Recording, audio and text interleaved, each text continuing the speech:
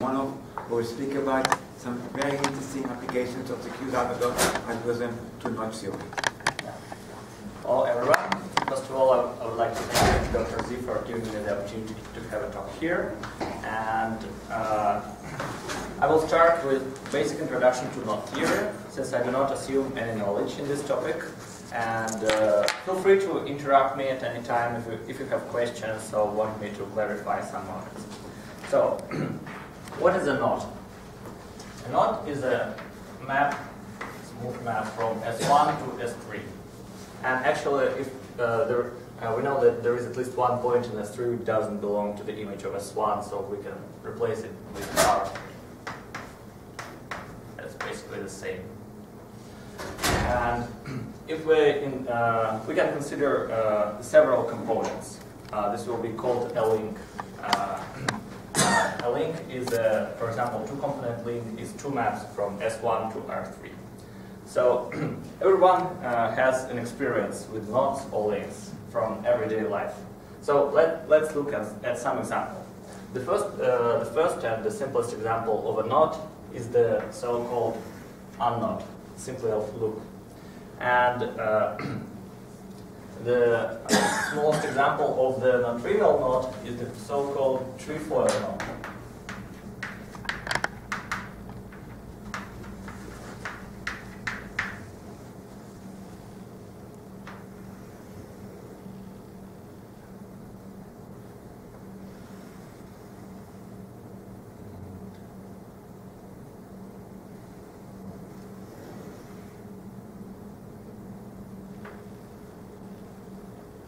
No, that's HOMFLY. Sorry.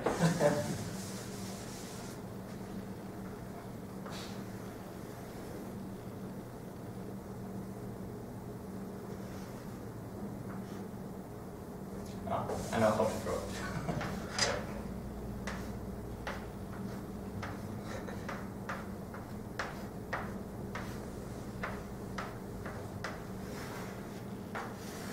Yeah. I wanted to write more appealing picture, but that we can see first of all that this is one component. It cannot be knotted, so there is no smooth transformation from this to this. So I call two knots equivalent if there is a smooth deformation by S3 which transforms one map to another. Also, we can pick an orientation for the knot. Then it's called an oriented knot. And to conclude the basic introduction, I will draw a picture of the smallest link, which is a HOMFLY link. Just two rings linked together.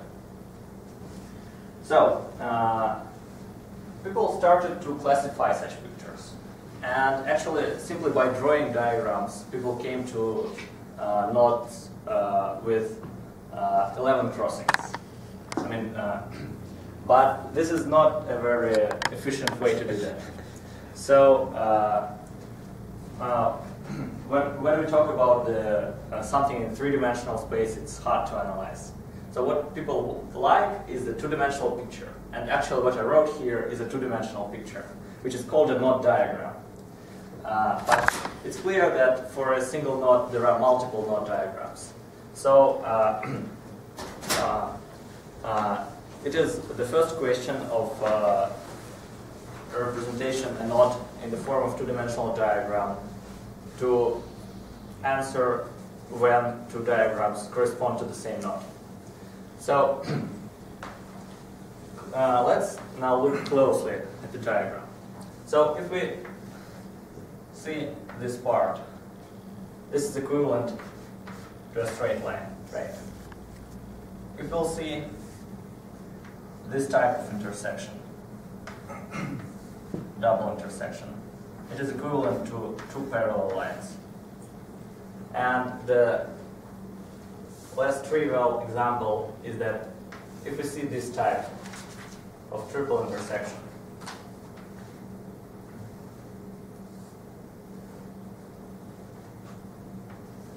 then it's equivalent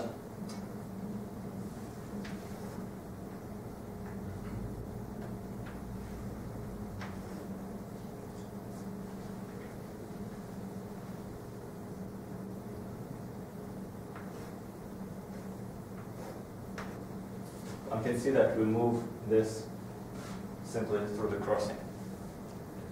And the surprising fact is actually that any two equivalent two-dimensional diagrams of the same knot can be related to each other via the composition of these three moves.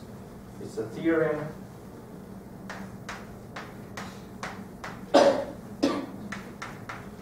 Reidemeister.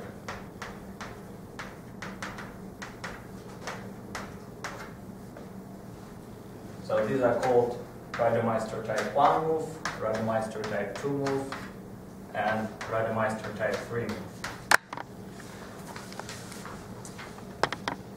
So at this point, we know, we at least described what means that two diagrams correspond to the same knot in the terms of Reidemeister move. But however, this is not an algorithmic approach, since if we have two two-dimensional diagrams, then we can only use brute force and Reidemeister move to show that they are equivalent. So the next step, oh, it doesn't go up. Okay, I will talk for a while. So the next step is to construct a knot invariant. What is a knot invariant? It is a function of two-dimensional diagram, which should be equivalent for all two-dimensional diagrams which correspond to the same knot. With the help of Reidemeister move, to show that some function of two-dimensional diagram is a knot invariant, we need to prove only that it's invariant under Reidemeister moves. But, so, okay.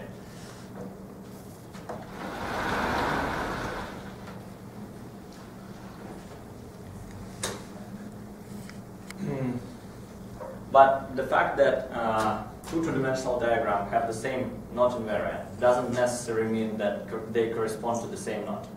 So the idea of the study of knot invariants is to construct the ultimate knot invariant, which will be equivalent for any two-dimensional diagram of the same knot and will distinguish all different knots. And it appears that the most efficient way is the so-called polynomial knot invariants. They're still open to find one. What? It does not exist. Yeah, I will talk about it a little bit later.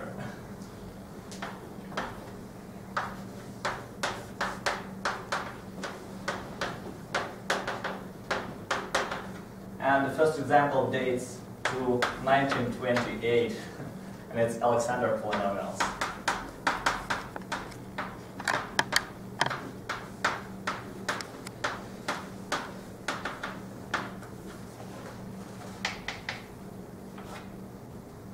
Of course, they cannot distinguish all two different knots.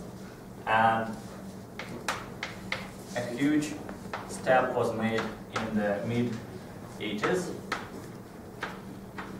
And it's Jones polynomials.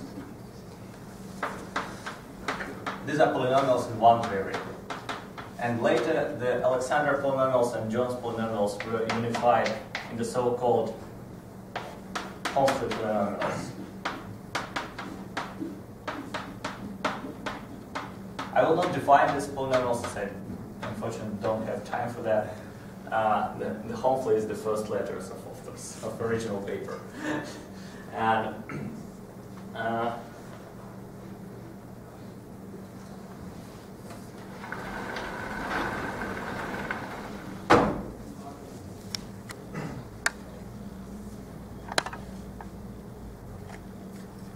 yeah, and now the HOMFLY polynomials are the most efficient way for the present day to distinguish all knots.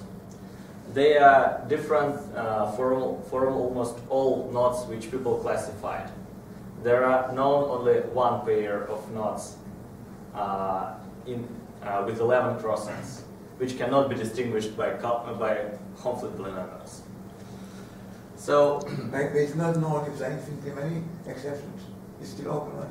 Yeah, it's still open. So it is not a problem. So, but there is a conjecture that some generalization of HOMFLY polynomials, which are called colored HOMFLY polynomials. You can distinguish all type of nodes. And now we know that, for example, they distinguish those which HOMFLY polynomials do not distinguish. And to proceed with that, what about the so-called CDF? Are they any better? Vassiliev invariants are included in the HOMFLY polynomials. You can evaluate them from HOMFLY, actually. That's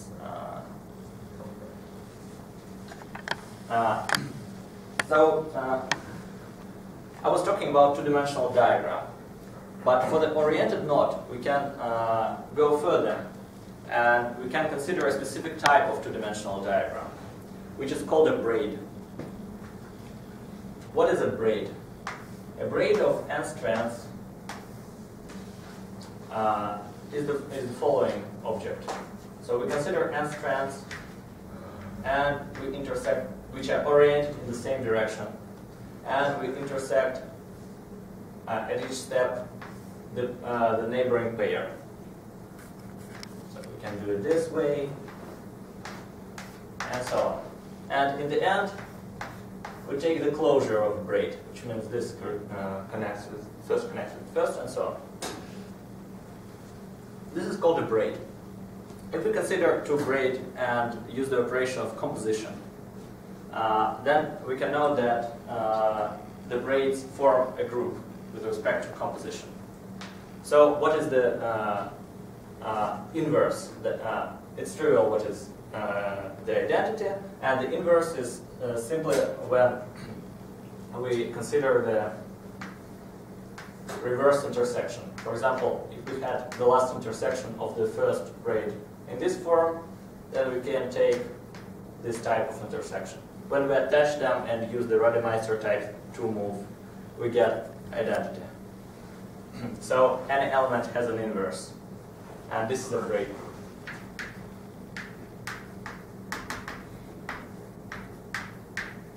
Braid group can be defined formally in terms of relations. So what are the generators of the braid group? These are elementary intersections. For example, if we have n-strand braid group, then we have n-1 generators. I will call them Ti. So clearly from the Rademacher, oh, and I forgot to say that this is we have two types of intersection: undercrossing and overcrossing. But let me call Ti and Ti prime. But from the Rademacher type 2 move, we know that Ti prime is actually Ti inverse.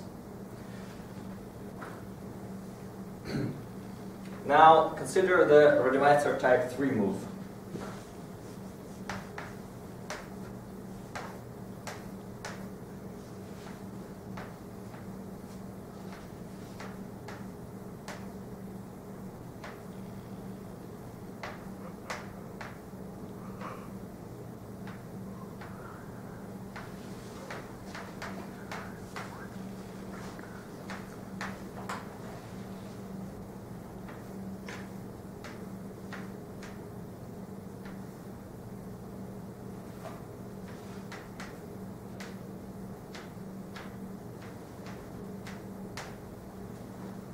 Here we go that the first strand simply goes under the crossing of the second and third. So we can either cross them after or before. So what does it mean in terms of generators? This means that Ti plus 1, Ti equals to Ti plus 1, Ti plus 1. And clearly they are commute if Ti Tj equals to J Ti if I minus J is greater than 1.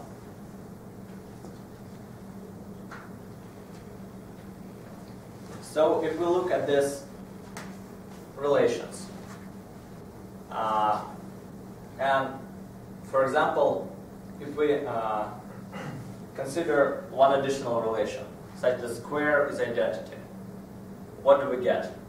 Richard, no, that answer. Symmetric group. Well, yeah, right. We'll get the symmetric group. So to prevent this happen, we add the ti squared as some deformation of the symmetric group, where q is some parameter. We know that at q equals 1 is simply the symmetric group.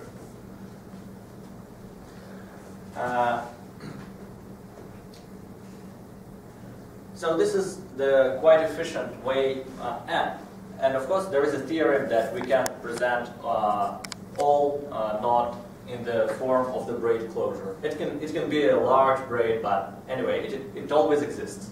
It is a theorem. So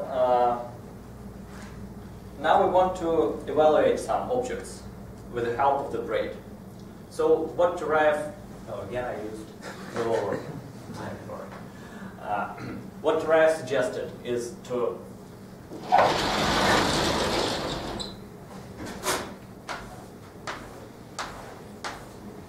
associate with each strand a vector space, finite dimensional vector space.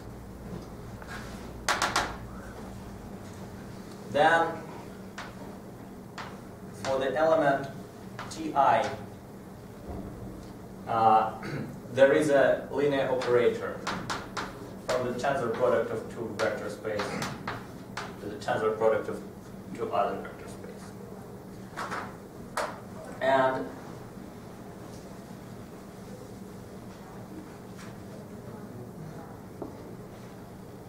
yes. And if we consider V as a q-graded vector spaces, then we will get the HOMFLY polynomials. Now, the idea how to generalize it. Consider some finite dimensional representation of GLN in V. And actually, there is a theorem that the T will respect the irreducible components of the representation. How can I dig? Not to dig into details.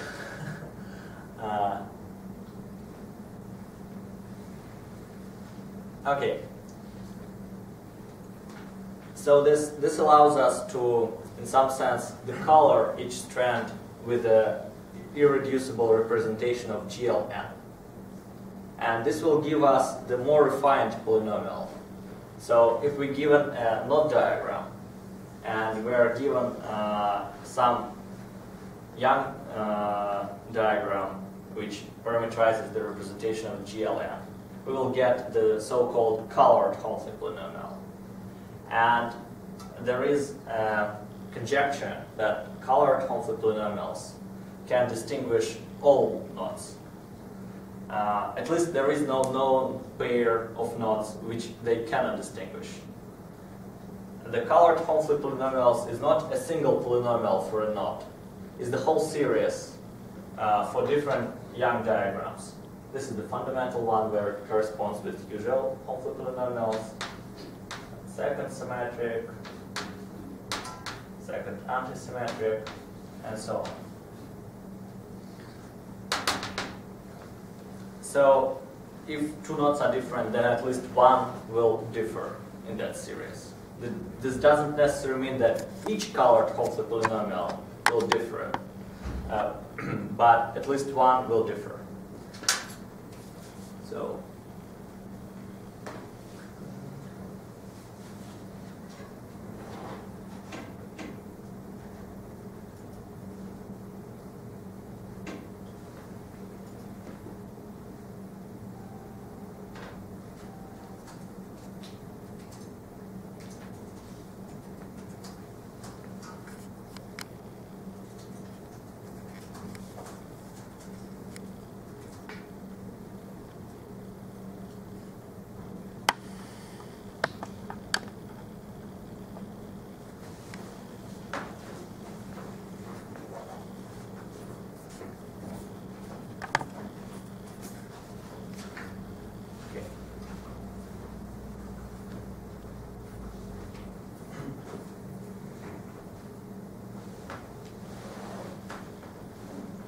So this is the simplest example of knots which cannot be distinguished by the usual HOMFLY polynomial.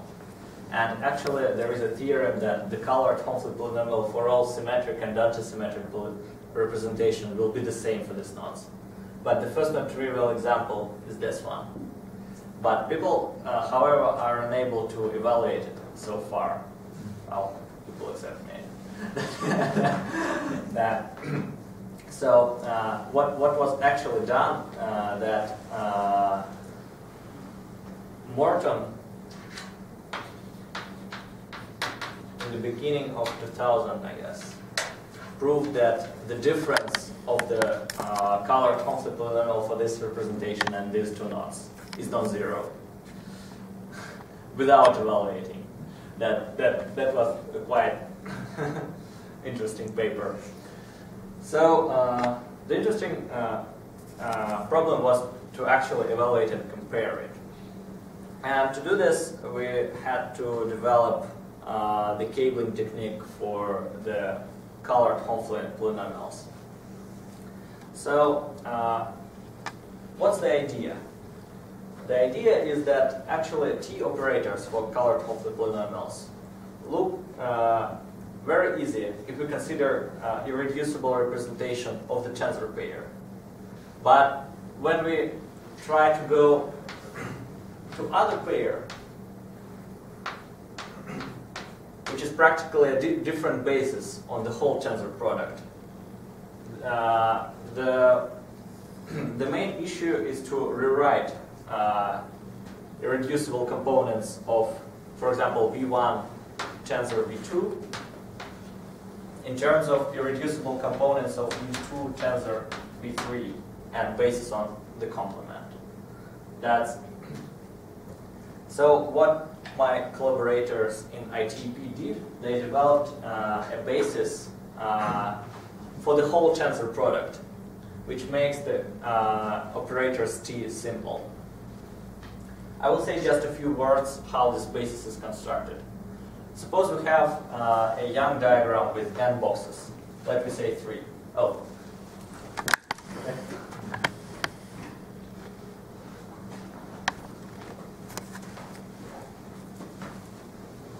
Then the element of a basis is actually a path from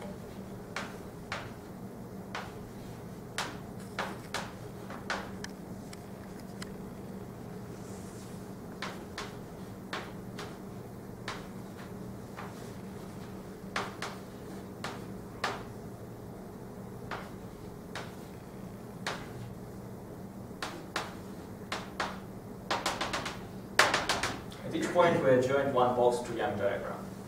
So, and we end up, if we had n braid and m boxes, we end up with diagram of n boxes in below. So, a path to the fundamental representation will correspond to a basis element. Then the matrix. The matrices for T actually splits for the diagram at which it ends. However, they are still quite complicated. They contain the quadratic cubes of the quantum numbers and so on. But we know that in the end of the day, after all evaluation, we will get a polynomial. So what I suggested, that we actually substitute, it is a polynomial of two variables, a and q. That we actually substitute real complex values and compute the whole table. For example, if we take a equals some real lambda a to I to the right? And the same for the Q. And evaluate the whole table. And they take the Fourier. And this allows us to evaluate them very efficiently with the use of CUDA and so on. So you can load it to GPU. That was the main point. And this allowed us actually to calculate a lot of HOMFLY polynomials. And we didn't still calculate this. However, I know that now I know that the difference is not zero. So by you direct the evaluation. penalty proof that you could calculate the difference? Yes. So- yes. So you have a new proof that it's not zero. Yeah. Well, So- of course, the most interesting application of this will be the evaluation directly of both of them. That's that. However, I did it still. I'm doing it right now. Okay. So, but this is not the only application of this method. The most important application was that then we went to the HOMFLY polynomials of the links, which were not evaluated before.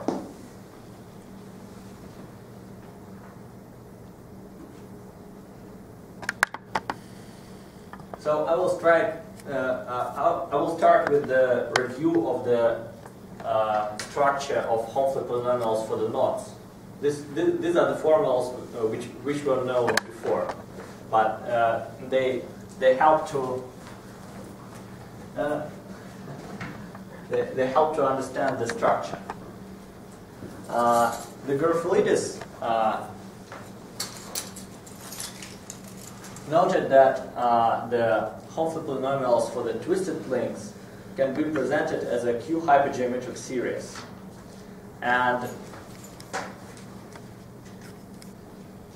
here the bracket is simply x minus 1 over x. So those of you who are familiar with q-hypergeometric series will recognize it here in that sum. And there is no general statement. We do not know whether all HOMFLY polynomials in symmetric representation can be rewritten in that form, because to find it, it's quite a problem usually. But this one was known for the symmetric representation. For the symmetric and unsymmetric representations in the case of twist knots. What is the twist knot?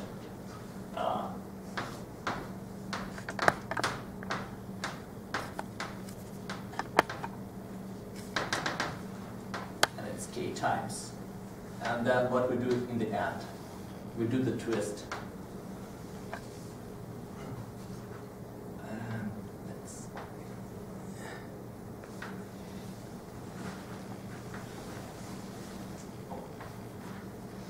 I would like to stress that this is not actually a braid, because they go in the opposite directions. So the braid for the twist knot is quite large, but in some sense the twist knots are the simple ones. They parameterize with one k, and this is k here.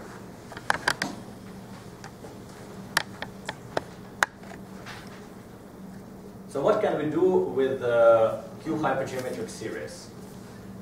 From Professor Z fundamental work, we know that for any q-hypergeometric series, we can find a linear recursive relation. So if we have HOMFLY polynomial of some knot, twisted knot k, in symmetric representation with R boxes, this is simpler. Then we know that it satisfies some linear recurrence relations, which means that AR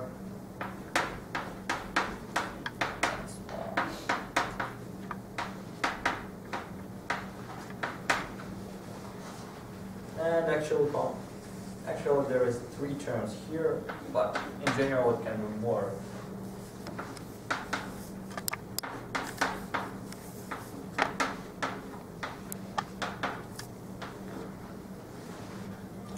In the very beginning, people thought that this is the way to evaluate HOMFLY polynomials in higher representations. But actually, it never worked this way. People always construct a q-hypergeometric series and then get the linear recurrence relations. But they are still important. They are still important due to the application in symplectic geometry.